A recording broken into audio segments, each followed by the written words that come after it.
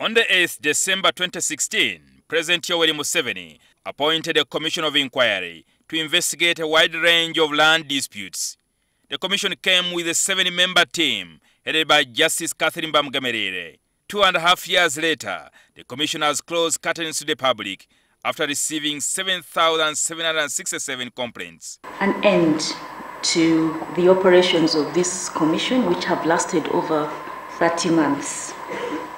And as you all know, the land question in Uganda remains unanswered.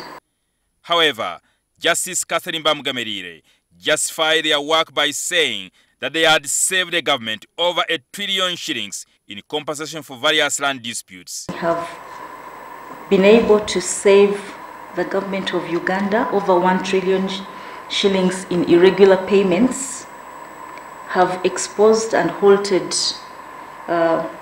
what would have been titling in wetlands.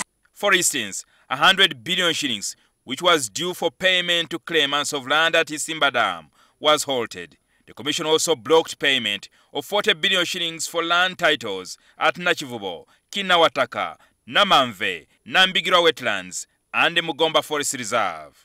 50% of these complaints have been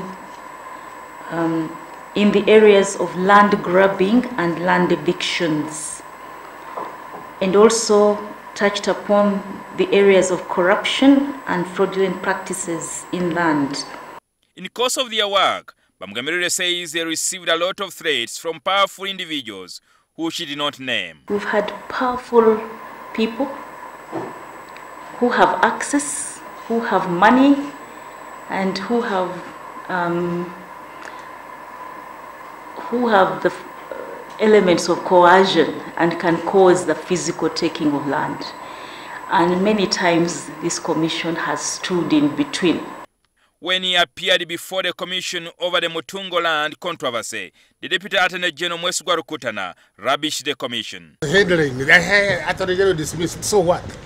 They can go and hang. He can take it even to God. I don't give a damn. The commission also issued an arrest warrant to several other powerful people, including a close confidant to General Sali Musale, Lilian Abe, but they are still free. Sources in the commission revealed that Justice Bamugemereire is due to meet President Yoweri Museveni this evening. Jingo Francis, NTV.